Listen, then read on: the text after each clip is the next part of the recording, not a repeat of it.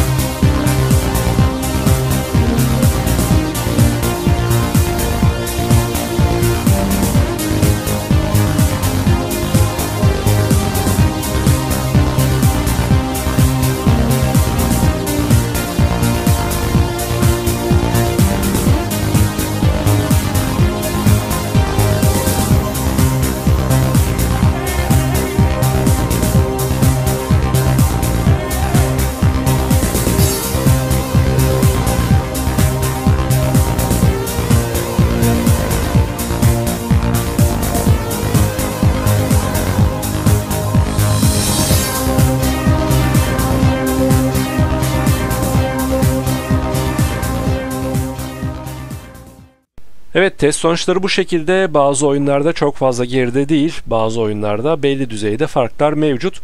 İyi bir soğutucunuz varsa i7 8700K'yı 5 GHz'e overclock yaptığınız zaman ciddi anlamda performans artışı sağlayabilirsiniz. i9 9900K zaten neredeyse 5 GHz hızında çalışıyor. Az bir dokunuşla 5 GHz oluyor ama genel anlamda ısınan bir işlemci kendisi. Bu işlemciyi kullanacak arkadaşlara tavsiyem, overclock yapacaksanız kesinlikle çok iyi bir sıvı soğutucu alın. Hava soğutmayla 5 GHz'de %100 yük altında soğutma açısından sıkıntı yaşayacaksınız. Böyle bir işlemciyi bence riske atmaya değmez. Overclock yapmayacaksanız, yani kendi boost hızıyla kullanacaksanız sıvı soğutma o zaman çok gerekli değil. Ama bu işlemciye bu kadar para veriliyorsa soğutucu da bence ona yakışır bir şeyler olmalı. İki işlemci arasındaki stok haldeki farklar bu şekilde. İşlemciler arasındaki performans farkını ekran kartının gücü belirliyor. Daha düşük güçte bir ekran kartı kullanmış olsaydık fark bundan daha az olurdu. Biz de en iyi ekran kartı ile bu testi gerçekleştirelim dedik ki aradaki fark en net, en doğru şekilde görülebilsin. Umarım keyif aldığınız bir video yapabilmişimdir. MSI'ya da buradan katkılarından dolayı teşekkür ediyorum. Bir sonraki videoda görüşene kadar kendinize iyi bakın. Hoşça kalın.